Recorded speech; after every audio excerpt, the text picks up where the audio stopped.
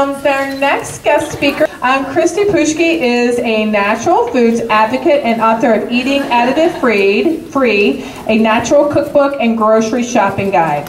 After resolving her own chronic health problems in 2007, Christy was inspired to help others reduce their reliance on processed foods.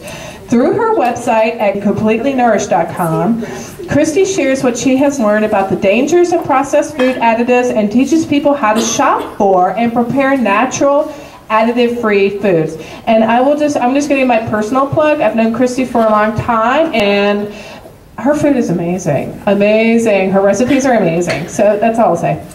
Here you go. Thanks, Amy. All right, so you guys are here to talk a lot about cooking today, right? And up until about 5 years ago, I had no idea how to cook anything. Can you hear me okay? And I had no interest, frankly, in learning how. What I liked to do was go out to eat. And I wasn't even going to quality restaurants. Any junk I could get my hands on that I didn't have to cook and do the dishes was fine with me. I was all about cheap, convenient foods. Frozen burritos, fast food, those were my kind of meals. That was until I discovered that eating that way really wasn't so cheap and convenient after all, because it was destroying my health. Oh, sorry, technical malfunction. In 2002, I was 25 years old, just finishing up grad school, getting ready to launch my professional career, when I came down with what I thought was the flu. Is that better? I literally need to leave this on my chin. So I had body aches, I was extremely fatigued, and I was really weak. But this went on not just for 3 to 7 days, went on for weeks and weeks, and I kept going back to my doctor. Eventually they ran tests for strep and for mono. They kept giving me antibiotic after antibiotic, and they just couldn't figure out what was wrong, and nothing they did for me seemed to help whatsoever. Over the next few years, my health really just kept deteriorating, and more symptoms evolved. Some of them were constant, and some of them would just come and go without any warning. Any day I woke up, I never knew which symptoms I was going to be battling that day. So I'm going to share a few of them with you. This isn't even all of them, as hard as it is to believe, but just to give you a little glimpse into the life that I was living. I had widespread pain, kind of those body aches, just lingered on, and I just was in pain everywhere. I was very tender to the touch. It felt as if my whole body was bruised, basically. Any amount of pressure on my skin, even to lean against a wall like this, if I was having a bad day, I couldn't even do that. It would be too painful. I couldn't wear a bra, I couldn't wear a seatbelt, because it would cause me too much pain. Many days I was in so much pain, I couldn't even accept a hug from someone, not even from my own husband, who's kind enough to videotape today. He remembers these days. He basically had his wife robbed away from him, and that whole in sickness and in health part of the wedding vows kind of came up a lot sooner than we had ever imagined that it would. I had troubles with insomnia. I would just wake up in the middle of the night, wide awake for no reason, could not get back to sleep. And probably as a consequence of that, I had this ongoing fatigue all of the time. Many days it would be all I could do to just get up, get out of bed, take my shower, and get dressed, and by the time I did that, I was too exhausted to go and do whatever I had planned to go and do. So sometimes I was actually laid up in bed because I felt so crummy. I had irritable bowel syndromes. I'm sure many of you out there have had those kind of symptoms. And also an abdominal pain that felt like somebody was just stabbing a pole through my navel.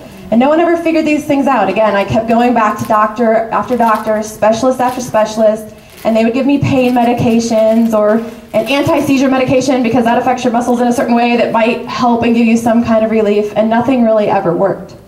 I had shooting pains, tingling, numbness, and burning sensations across my shoulders, down my upper arms, and up my neck.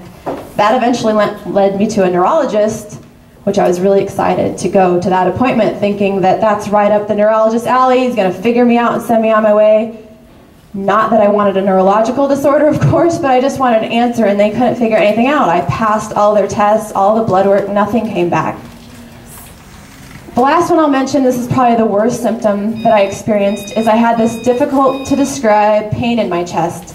For lack of a better description, it felt like somebody was scraping my lungs out with a razor blade. It was horrible. And that's the symptom that basically robbed me of my personality and really devastated me. Because if you know me, I'm a happy, bubbly, energetic person.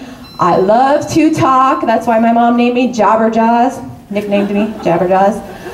And I just couldn't do it anymore. There were days where, at our house where we had to implement a no-talk day for Christy, which meant if you needed to ask me anything, I would have to answer you by writing it down on a piece of paper. Some days I would be in tears, just the pain I would have just from breathing, even if I wasn't talking. So life had become a struggle. Day-to-day tasks were awful, and some days I was just in complete misery. I remember sometimes I would be driving home from work, sobbing in the car because it was so painful and tiring for me to even hold my arms up and to be turning my neck and looking around to watch the traffic. And I would go past the hospital on my way home, because that was on my route, and I would just think, maybe I should just stop in there. So many times I came this close, thinking that if I just went in there, I might get one of those situations like you see on TV with the mystery diagnoses, where you finally land at that doctor who knows he's seen something like you before, and he knows exactly what to do. But then it would flash through my mind, and logic would start setting in, or so I thought was logic, that I had already been to so many doctors and so many specialists. Even a neurologist, for crying out loud, couldn't figure out why I had tingling and numbness. I'd been on countless prescription medications, and they had done endless tests and diagnostics and found nothing. So I really had kind of lost hope that anybody was going to figure anything out, and I just keep driving home. About a year after my initial symptoms developed, the doctors finally did find a diagnosis for me. They sent me to a rheumatologist, and they diagnosed me with fibromyalgia, which didn't really do me any good because there was nothing that they could do for that. If you're not familiar, fibromyalgia is a complex of symptoms. So it's a group of symptoms that tends to co-occur together, but for which they don't have any single identifiable cause. The main symptoms of fibromyalgia are chronic widespread pain, which I definitely had, sleep disturbances, and chronic fatigue. So basically they told me, we know you have these symptoms, but we don't know the cause, so we don't know why you have these symptoms. And there's really no viable treatments, so there's nothing they could do for me, and there's no cure. So they just prepared me for the medical fact that I would have to live with all of these symptoms for the rest of my life. All right, that's the end of the sad, sappy part. Now, luckily, a couple of years later, which is now 5 years since my initial symptoms, I happened upon a book that changed my life forever. I forgot to mention also that I had resigned from my job by this point because I just couldn't handle going to work full-time anymore. So I happened upon a book that changed my life forever, and I'm gonna tell you what the book is, but I'm not telling you to go out and get this particular book. It could have been any book about natural health, would have given me the same information. But the book that it happened to be sitting at one of my relatives' house when I was bored waiting for my husband to fix their computer was Natural Cures They Don't Want You to Know About by Kevin Trudeau. So that's the book. Don't post that picture of me and Kevin somewhere. He actually outlines an entire health protocol in this book that we didn't necessarily adopt, but I'm just going to share with you the particular messages that we took from this book and made changes in our life. After I get a drink. All right. The first thing that kind of hit us hard was he talks about everywhere you look, you see people who are sick, tired, overweight, or in some sort of pain. And we've just gotten to the point where we think this is just normal. And it is normal because most people are feeling this way, but it's not natural. It means something's wrong. If you're not feeling well, something is wrong. And he talked a lot in his book about many of these problems stem from what we're putting into our mouths. And that really hit my husband and I pretty hard because we had never, ever looked at it that way. It makes such intuitive sense to me now, but I never gave any thought at all to what I was putting into my mouth. This was just 5 years ago.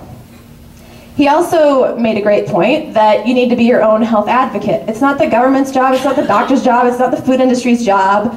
Granted, they're not always doing things to make it easy, but they're not worried about you, they're worried about them, so you need to worry about you. And that really struck me too, because I had always subscribed to the model, I guess, even without knowing it. I took my health for granted, thought when something went wrong, I just go to the doctor, he's my mechanic, and he'll just fix me up and send me on my way. And that had always worked for me, until now. So,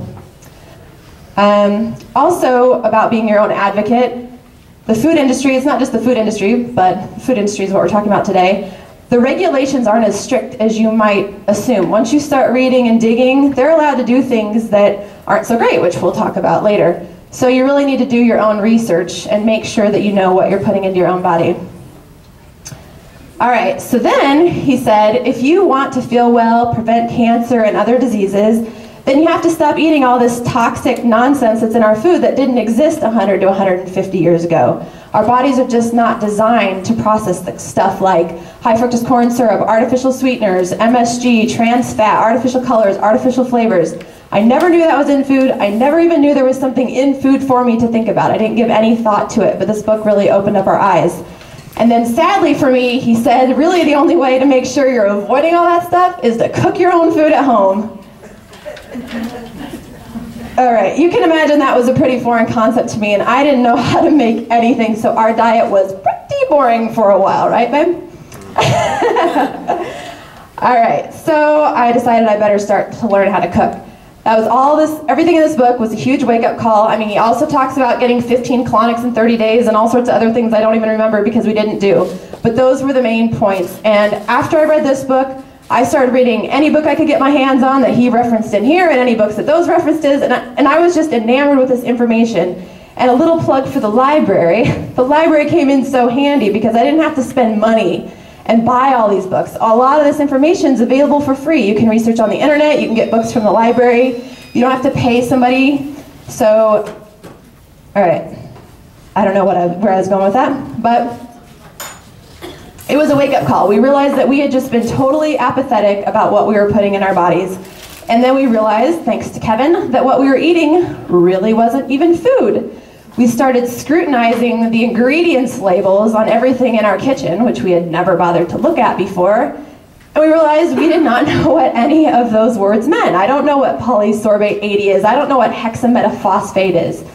But that's what I was putting into my body. Things with ingredients lists this long, which we'll get into more detail later, no worries.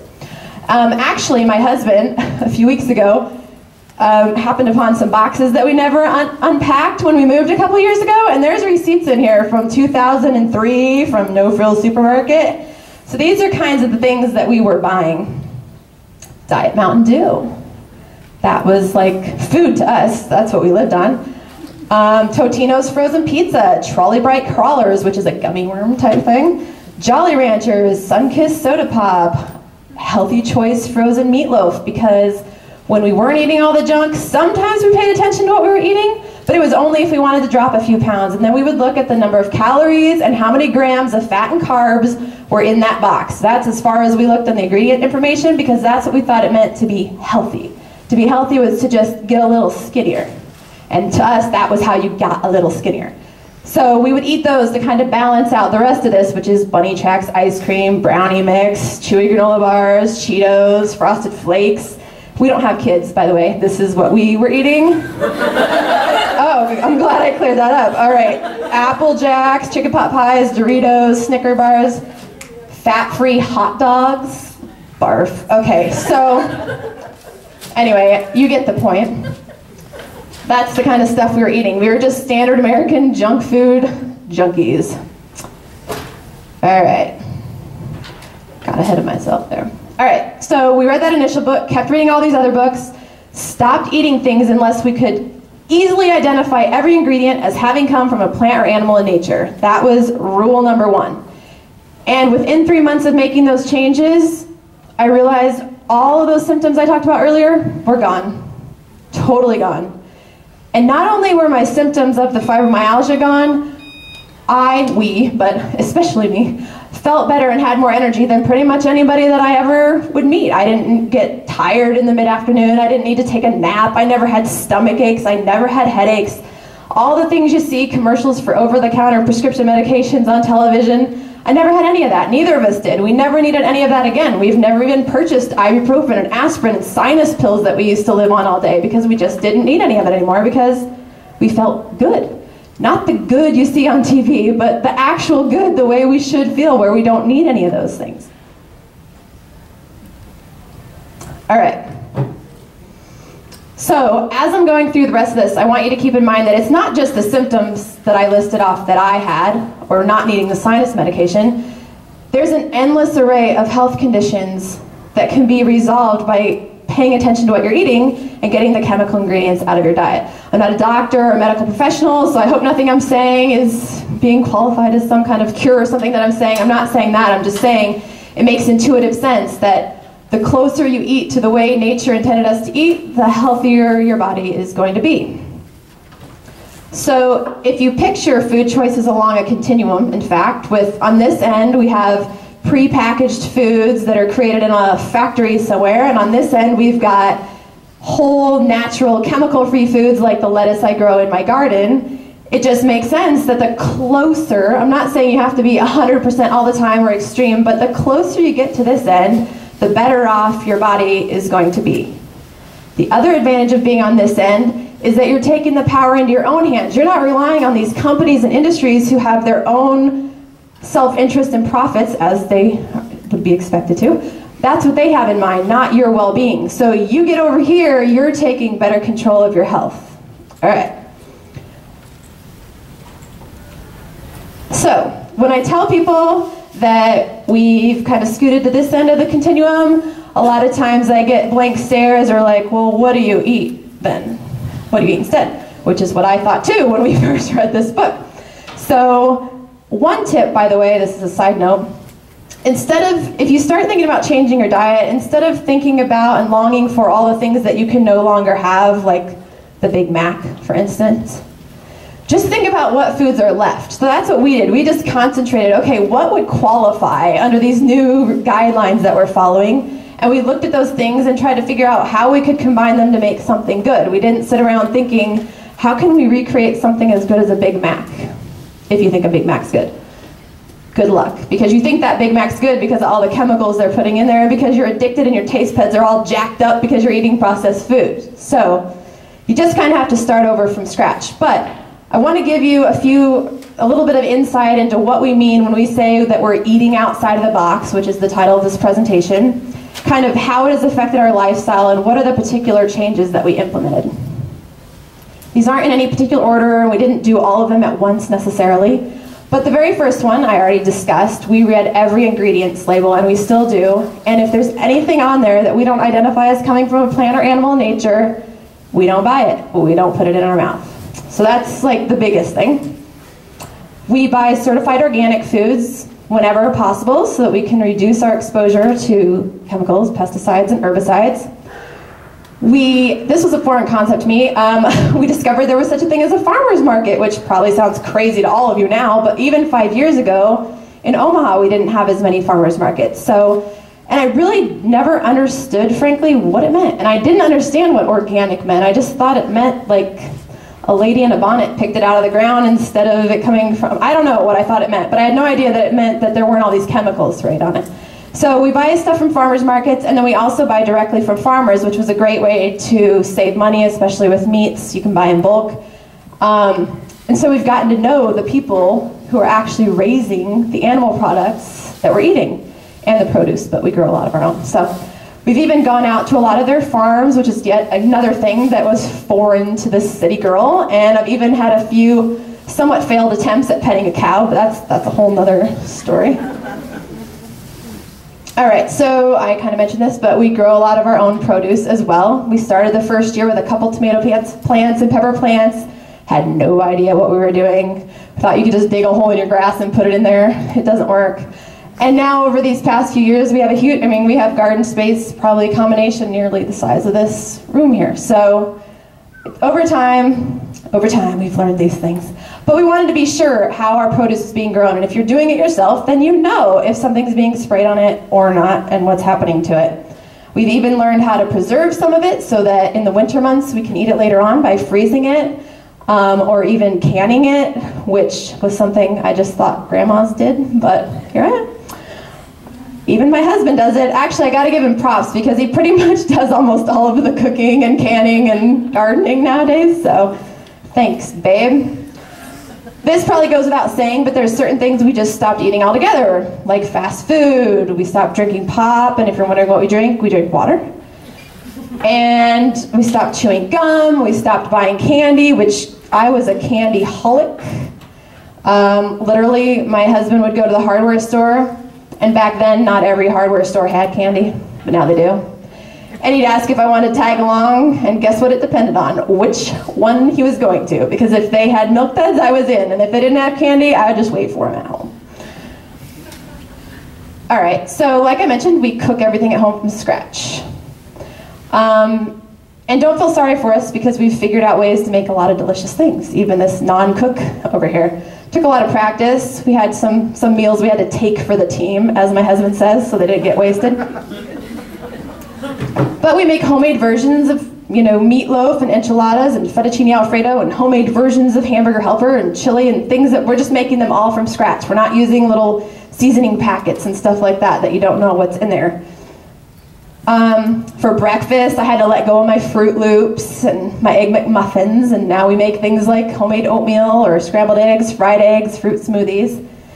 And I had to let go of the Milk Duds and my addictive trips to Cold Stone, which was a good 20 minutes from my house. And I would sit at home, get an inkling for Cold Stone, rope him into going with me, and we'd literally leave our house just to go get ice cream and come all the way back. 40-minute round trip. So anyways, now we make our own treats and snacks at home from scratch. We make pudding, granola bars, cookies, ice cream, but we don't eat it all the time. Yeah. Candy. You make candy. And candy. Well, chocolates, does that count? I'm not into the thermometer on the stove and yeah, no. But yeah, we do make lots of good sweets, too many sometimes. And we make a lot of our own condiments, like homemade salad dressings, which are super easy to make. And if you had told me 5 years ago that I, and even Chad, would be making homemade mayonnaise, I would have told you to get lost. But we did. And I don't want to be overwhelming anyone, so again, keep in mind this continuum, that just the more you make choices that get you to this side, the better. You don't have to be 100%. We do because, as I'll explain later, I found out that I was acutely sensitive to some of these things, and that's why I was having so many problems, so it's not worth the risk to me. We also take food with us, so if we know we're going to be gone for the whole day at work or whatever, we pack a lunch. If we're going to run errands for the morning or the afternoon and we think we might want a snack, we throw some nuts or apples or carrots or something in the car with us.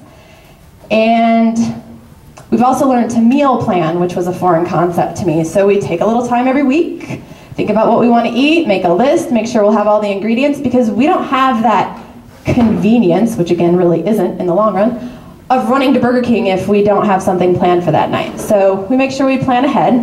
And we've also learned to embrace leftovers. To a lot of people, leftovers are a drag, because that means you're eating the same old thing you had last night. But now they're like our salvation, because it means we don't have to cook for an extra day. So sometimes I'll make enough food to bulk myself up for a few days so I don't have to cook. Well, now I have him home cooking, so I don't care. And lastly, we do a lot more dishes. More specifically, he does a lot more dishes. All right. So after a year of adopting all these changes and feeling fantastic, I'm at work, because now I was working part-time, not my original job, and I realized I felt really crummy, and I had that lung symptom that I was telling you about earlier with the razor blade feeling, and I'm sobbing again on the way home from work, but this time it's because I'm devastated that my fibromyalgia is back. I get home, I'm telling my husband about this, I'm laid up in bed for the night, and he's just confident that I must have eaten something. It was so obvious to him. We've done this for a year, I felt fine, I must have accidentally ingested something, to which I replied, "You know better, I take all of my own food to work." But at the time, I was working as a nanny, and I would do a lot of their grocery shopping, and I would buy versions of things that I knew that I could eat. So the next day, when I woke up feeling perfectly fine and my symptoms had completely dissipated, I thought maybe he's onto something. I was hoping he was onto something. So I go to work and I look through the pantry and I remembered that I had eaten some peanuts that I had purchased myself. So I turned the label around.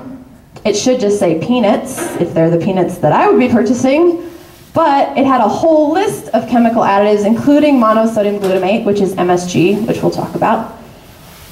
And I couldn't believe it, and I thought I would never buy these peanuts, and I'm very careful when I'm buying food, as you can imagine.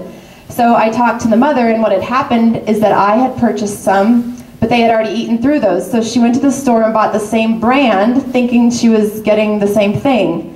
But I bought just the peanuts, which was just an unsalted peanut. She bought a reduced sodium version in the same brand. There's also a salted version. So compared to the salted version, when they reduced the sodium, so you're still looking for some sodium in there, right? they often, not always, they often add other chemicals to make up for the flavor that's missing by reducing the sodium. So that's what happened to me. And there was several other times too throughout the next few years where I inadvertently ingested something in a situation like that. And then I got really mad. Up until this time, everything I had read, we had just applied it to our own life, and I wasn't really worrying about everybody else. But in my defense, I was trying to learn how to cook and, take care of all this new stuff I had been learning. But I really got mad because I thought, if one handful, one serving of peanuts could make me that sick that I was laid up in bed for the night, and thank God that's as long as it lasted, because these things do wear through your system. The problem before is when everything I was eating had that junk in it, there's no chance for it to wear out of your system because you keep bombarding yourself. We'll get to more of that later. But it really made me mad, and I started thinking, how many other people have headaches or arthritic pain or diarrhea or whatever, and it's because of the same problem that I just had. So I kind of started on a crusade to inform as many people as I could about these hidden additives and the sneaky tactics that the food industry uses, which we'll get to in a second. All right, so I'm sure many of you are aware of some of this, and maybe that's why you're here. And maybe many of you are already doing your best to kind of avoid some of the additives I was talking about, like the corn syrup and the MSG and all that. And maybe you're even spending, a lot of extra money to go to some place like Whole Foods or another natural health market. But chances are you're still being tricked by some of these super sneaky tactics, which I promise we're going to talk about in just a second.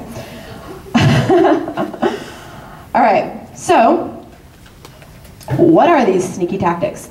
One of them, MSG is what we're going to really focus on, but I just want to mention a few others first. One of them is the word natural. So, like I talked about, it just makes intuitive sense that the more naturally we eat, the better off our body's going to be, because that's what we're designed to process. Well, the food companies realize that y'all are onto them and you don't want to be eating all these chemicals and man-made things, and you don't trust them so much anymore. And they know you want to eat natural things, okay? An apple is natural, but they can put the word natural on the front of any package. It's not a regulated term, so it doesn't mean squat. Just ignore that. That goes for any claim on the front of a package. Just ignore it and look what's in the ingredients list. So that's one big one. As a side note, the good news about that is that it means the food industry is responding to consumer demand. I mean, unfortunately, in that case, they're just tricking us and letting us think we're getting what we want. But they do catch on to the trends of what people are actually looking for in food. So ultimately, the power is with us, because if we have enough people demanding good, real food, then that's what we're going to find in the products that we want to buy. So I'm not just informing other people for their sake, it's a selfish venture too, because I'm worried that when I'm 80, there's not going to be any food in the grocery store. It's going to all be Trix and Reese's peanut butter cups like I used to eat. So, all right, that's that. Another thing I just want to make sure you know is that, because we didn't realize this at first, is that just because you shop at a natural foods market or an organic market or a health food market, or the product says that it's organic or natural, doesn't mean that there cannot be chemical additives in there. So no matter where you're shopping and no matter what you're buying, you still have to look at the ingredients list. All right, another thing the food industry does is they kind of deceive you with the pictures they use. For example, if you buy eggs at the grocery store, or even you enter the dairy department at some grocery stores, you see that picture of the cute farm with the green grass and the red barn. Anyone ever looked up where animals really come from at the grocery store? Because it doesn't look anything like that place in the picture. Trans fat. Anybody out here know about the trans fat? You want to avoid it. It's linked to cardiovascular disease and such. All right. And maybe many of you know this. This one's come out in the news a bit, that if you're trying to avoid trans fat, you want to make sure how many grams of trans fat are in that product. Anyone? If you don't want to eat trans fat, how many grams would you want? Zero, that's right. So just for example here with this delicious tuna helper Italian fettuccine alfredo, you don't want trans fat, so you look on here and it's labeled trans fat 0 grams. But according to labeling laws, they can put 0 as long as there's less than 0.5 grams of trans fat per serving. I could eat this whole box, first of all. But anyway, so if you really want to know, then you need to look at the ingredients list and look for partially hydrogenated oils. All right. So it's just deceiving, it's tricky. 0 equals 0. 0 doesn't equal 0.498. And if you eat several servings of that, and then for dinner you eat several servings of something else, and then for dessert, and all these things say 0 and they all have 0.49, it's going to add up, right? All right. So like I mentioned, the additive that ticked me off the most was the MSG.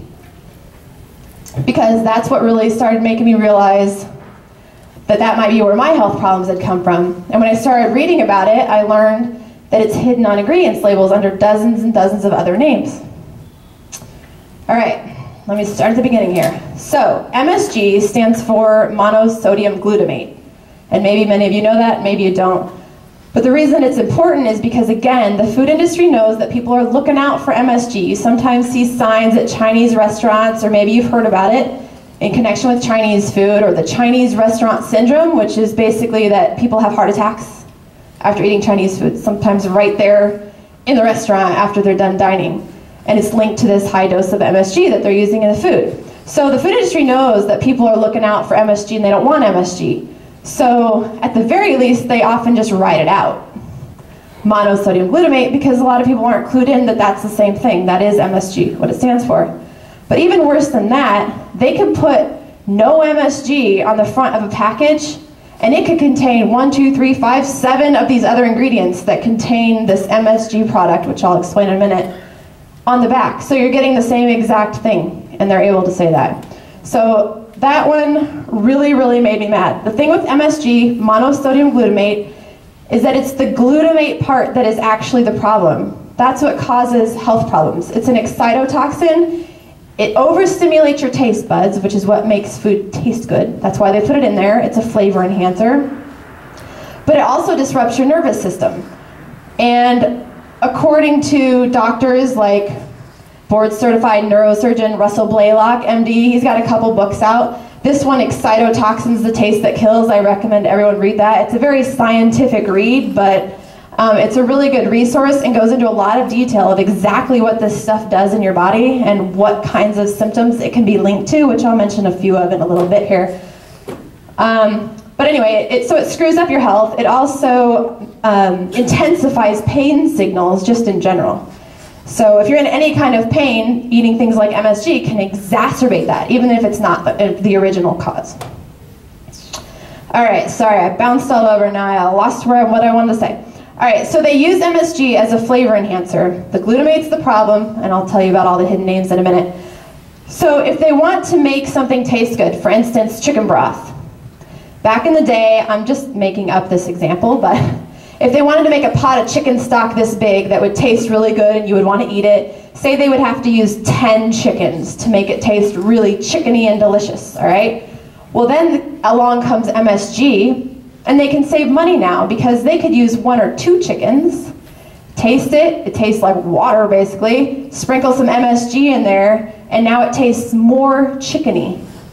MSG doesn't have really a flavor of its own, it just enhances the flavors of whatever you're putting it in. Does that make sense? All right, so they're doing it to save you money. It doesn't need to be in there. If you make chicken stock at home, you don't sprinkle MSG in there, hopefully. If you use accent seasoning, by the way, that is MSG, just so you know. Look at the back. All right. So, this glutamate thing. There's many hidden names, and I have a packet for you up here when you leave if you want to grab one. And one of the sheets is, first, some of the common symptoms of MSG, which are taken from Dr. Russell Blaylock's book and other books as well. And I'll just read off a couple for you. Great. Anything I already mentioned counts. Those are all on this list, all the problems I had. Depression, anxiety, panic attacks, hyperactivity, especially in kids, aching teeth, seizures, tremors, migraine headaches, vision problems, irritable bowel, acid reflux. This list goes on and on and on. I didn't even read a third of them. But so make sure you take that when you go. And there's also a sheet in there about the hidden names for MSG. Like I said, there's dozens and dozens of other ingredient names that have MSG. the glutamate part of MSG, which is the neurotoxin that causes all of the MSG health problems. But like I said, people are just looking for MSG. They don't realize that it's the glutamate part of MSG that's the problem. So the manufacturers, sometimes if they're smart, they don't even use the monosodium glutamate. They just set that to the side and start using things like autolyzed yeast extract or guar gum or natural flavor and put that instead, because so many people don't realize that has glutamate in it. Does that make sense? Does everyone follow that? Because that's kind of like the crux of all this. All right. So some of the hidden names, which this is also in the packet: hydrolyzed vegetable protein, yeast extract, caramel flavoring, broth, bouillon, modified food starch, citric acids, the word spices on ingredients label where they don't list out the actual spices. You can't assume that that's just a little bit of garlic and oregano. And sometimes you'll even see garlic, oregano, paprika, spices.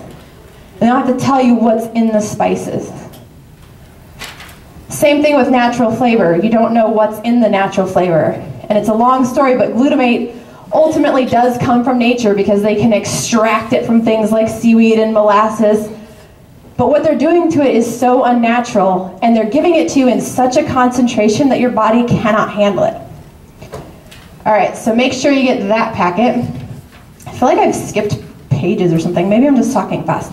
All right, so I just brought some examples, not from my home pantry. I actually went out and bought this stuff. I should have asked for donations, but I gave yet some more money to these food companies. But I just brought some examples so you can see what I'm talking about when you go to the grocery store and where some of these things are hidden. And most of these things here, as you'll see, actually have the pure monosodium glutamate in them. One last thing about that. The glutamate, that's the problem. Monosodium glutamate is 78% glutamate. So those other words that I told you about, they have a lesser dosage of glutamate in them, but sometimes they'll put 3, 4, 5, 6 of them in a single product. So you're still getting a big hit of glutamate. And if you're really sensitive to it, like I've found out that I am, I can't even eat a smidge. I mean, if you want to know if there's hidden glutamate in there, you just give it to me and I'll let you know tomorrow. All right, so when I'm telling you to eat, more on this side of the continuum, you would probably guess this would be something you would not choose. So it has the trans fat hidden issue, like I already talked about. It also has pure monosodium glutamate. And like I mentioned, this is what I'm saying, how there's plenty of other hidden MSG words too, like yeast extract, spice, natural and artificial flavor. Those are all in here. And those are just the MSG words. There's other additives in here too, like corn syrup, hydrogenated, partially hydrogenated oil. I already mentioned that. All right, so you don't want to eat this, but it's easy to recreate these things in your kitchen from simple whole ingredients too. Yogurt. Back to the picture thing with the eggs in the container. They do it on this stuff too. So you see bananas and strawberries on the front, right? You're gonna get a little bit of your daily fruit intake, but there's no fruit in here. If you look closely, it says creamy strawberry banana flavored. So there's not bananas and strawberries in this particular variety. They just put some natural flavor in there to make it taste like there is. The other thing about yogurt is I've actually met a lot of people who, they hate yogurt, but they are choking it down because on TV it says that yogurt is good for them. And I'm not saying that no yogurt is good for you, but they're getting any old yogurt, and unbeknownst to them, they're choking down this serving of high fructose corn syrup, artificial colors, and fake flavoring. All right, so that's that. Chicken noodle soup. This is Campbell's wholesome chicken noodle soup. Heat that up when you're sick. That's what I used to do. Has monosodium glutamate in it. Also has other hidden names of the glutamate, like modified food starch and yeast extract, and the just generic word flavoring. All right, you want to stay away from words like that because, again, you're back on this side of the continuum trusting the food industry that whatever they're whipping up in their lab is okay for you, and they're not even telling you what the heck is in it. And also the first ingredient is chicken stock. And the thing with chicken stock and chicken broth on food labels is, how many of you ever made broth or stock at home? Okay, is there multiple ingredients in there? Yeah.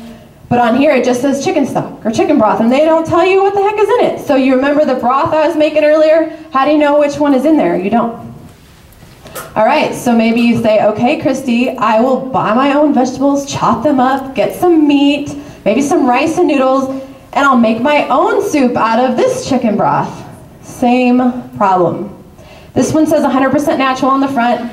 Again, that doesn't mean anything at all. It also says no MSG added, which isn't true because they're referring to the health problems of glutamate, and so it matters to you if there's glutamate in there. MSG, it doesn't really matter whether it's MSG or autolyzed yeast extract. And then they're kind enough to tell you, well, there's no MSG added, but there is a small amount of glutamate that occurs naturally in yeast extract, and we did put some of that in here. They don't even always bother to tell you that. I don't know, maybe they got called out on it or something. So yeah, there's yeast extract in here. And again, that broth that you don't know what's in it, and natural flavoring. All right, so forget the soup, right? Let's just make a stinking salad. Chop up some lettuce and some vegetables and get some salad dressing. Pretty much any salad dressing you buy at the grocery store has at least something in it. Xanthan gum they use to thicken and stabilize salad dressings, and that's on the hidden glutamate list. But this one I picked because it's an especially bad culprit. It has monosodium glutamate in it. Also has natural flavors, that vague word spices, artificial flavors, modified food starch, which is on the MSG list. So you want to stay away from that. But it's really easy to make your own dressings at home. All right, so maybe for breakfast, you forget about the Fruit Loops. You're going to make some homemade pancakes. You put a little butter on there, which that can have stuff in it, like natural flavor. And then you get some syrup to dump on there, because syrup's just syrup, right? Syrup comes from a tree. They put it in a bottle and send it to the grocery store. That's what I always assumed. But when you see just syrup or pancake syrup, and it doesn't say maple syrup anywhere on there, it's actually coming from a cornfield. So this is high fructose corn syrup, cellulose gum, caramel colors, sodium benzoate, sorbic acid, artificial and natural flavors, and sodium hexametaphosphate. I just love the word. No idea what the heck that is. All right, peanut butter. You'd think peanut butter would be a pretty basic ingredient. When I buy peanut butter, I look for peanut butter that just has peanuts in it. This is Skippy reduced fat peanut butter. Has peanuts, which is great, and it should stop there. I don't know if you can see this, but this is the list of ingredients right here. Has corn syrup solids, protein, soy protein, which is also on the list, hydrogenated vegetable oils, which they're just putting in there, by the way, so that you don't have to stir it. When you buy natural peanut butter, the oil separates up to the top naturally. You stir it once, stick it in the fridge, and you're golden. Or if you want to leave it in your cupboard, you can buy this, where they're just adding hydrogenated oils, so you don't have to stir it. It's crazy. Okay. Lipton onion soup mix. When I didn't know how to cook, I could at least cook a meatloaf or my mom's roast recipe by dumping this into a pot with some meat. Little did I know it has MSG, monosodium glutamate. It also has corn syrup, has onions and onions powder, which is great. I can make my own homemade version out of some dry onion flakes, onion powder, garlic, and some salt. I don't need to put MSG in there. Tastes just fine.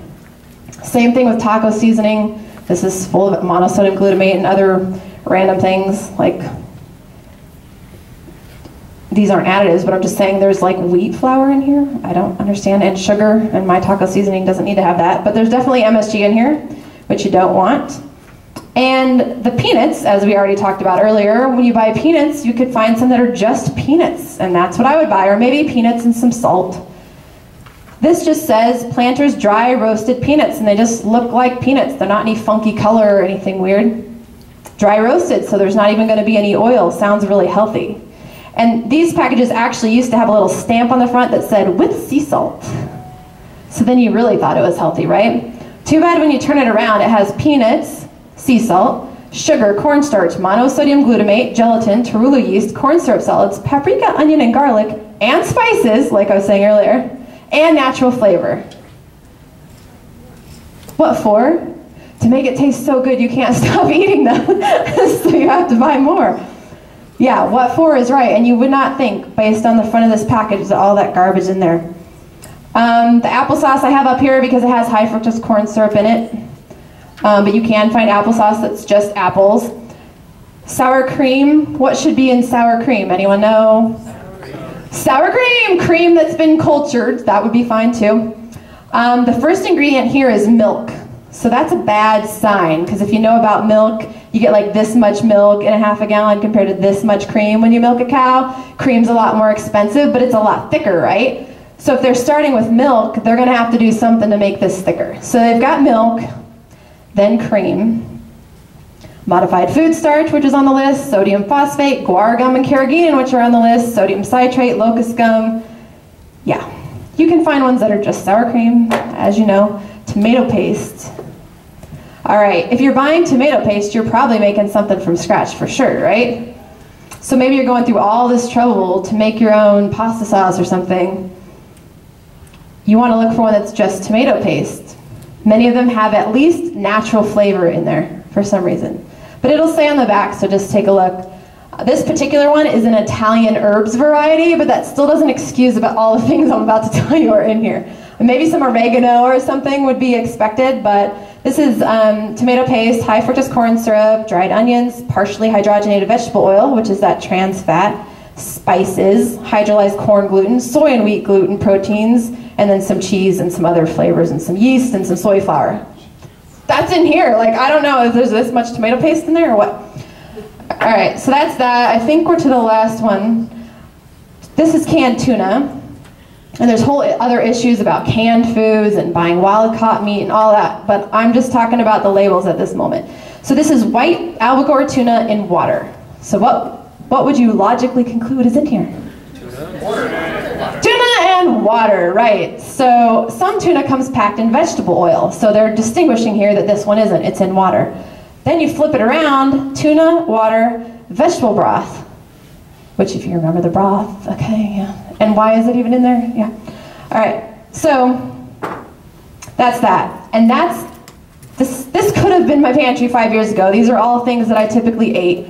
And if your diet looks anything like the things that I used to eat, then I hope that I've empowered you at least a little bit today to start doing some of your own research and being a little more conscious about what you're putting into your body. I'm not a doctor, like I said, I'm not a nutritionist, I'm just a person who got my health back from doing my own research and following a path that just seemed to make intuitive sense to me.